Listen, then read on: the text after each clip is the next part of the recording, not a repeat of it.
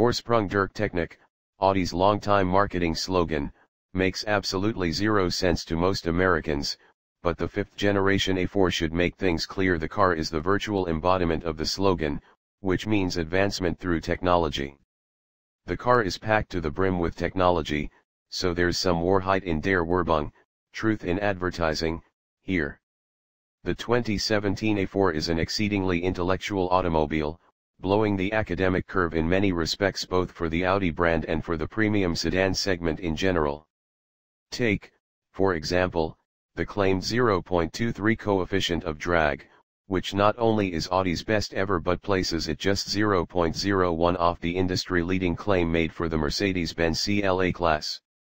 Audi says it achieved this by moving the mirrors lower on the door panels, smoothing the underbody, and making other minor tweaks learned through comprehensive wind tunnel testing. The A4 also brings Audi's cool virtual cockpit instrument cluster, inductive phone charging, 30Hue ambient lighting, and Apple CarPlay/Android Auto functionality. Its laundry list of driving aids includes traffic jam assist, radar-based semi-autonomous driving up to 40 mph, including steering, and exit warning, which audibly and visually warns occupants exiting the car when an approaching motorist or bicyclist might strike an open door. Progress has not been made in every respect, however. Styling has at best stood still, despite the subtle reconstitution of each body component to impart a longer, wider, more precision-crafted look. The clamshell hood, for example, features 4 elegant creases, and the shut lines were moved to the car's tornado line. The headlamps are at once more slit-like and brighter, with standard big xenon or optional all-LED bulbs, while the wider tail lamps contain nifty sequential turn signal strips. The grille is broader, and the car as a whole appears more planted on account of a lower body light catcher. Overall, though, the A4 looks merely refreshed, not redesigned, which is to say it's as stoic, elegant, and unerringly correct as always. That's a shame, since so much was improved elsewhere. Despite having grown 0.5 inch in wheelbase, 1.0 inch in length, and 0.6 inch in width, the 2017 A4 has dropped some 70 to 100 pounds, says Audi, due to extensive use of lightweight materials in key areas, including brake components, suspension parts, and stampings. In the cabin, front head, and shoulder room have increased, as has rear legroom.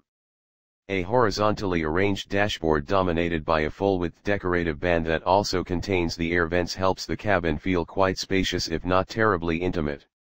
Our test car came kitted out with gorgeous open-pore wood and buttery Napa leather that would be at home in the A8, and we can also vouch for the stylishness of the A4's available patterned aluminum trim.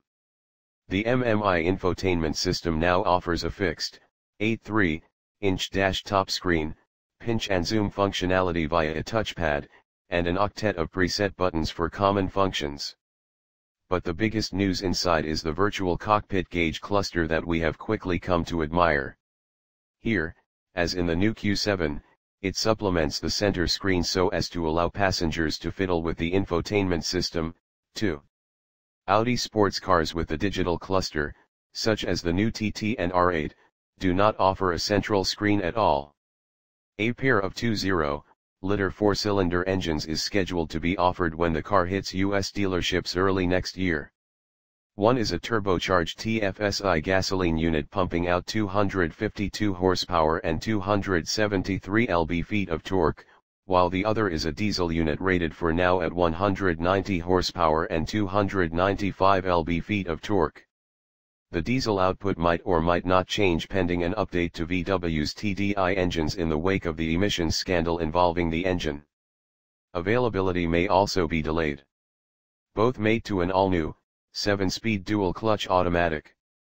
Unconfirmed at this point but very likely to appear within a year of launch is a less powerful, Miller cycle version of the 2.0-liter gas engine, paired with a 6-speed manual transmission and likely to top 40 mpg in highway fuel economy.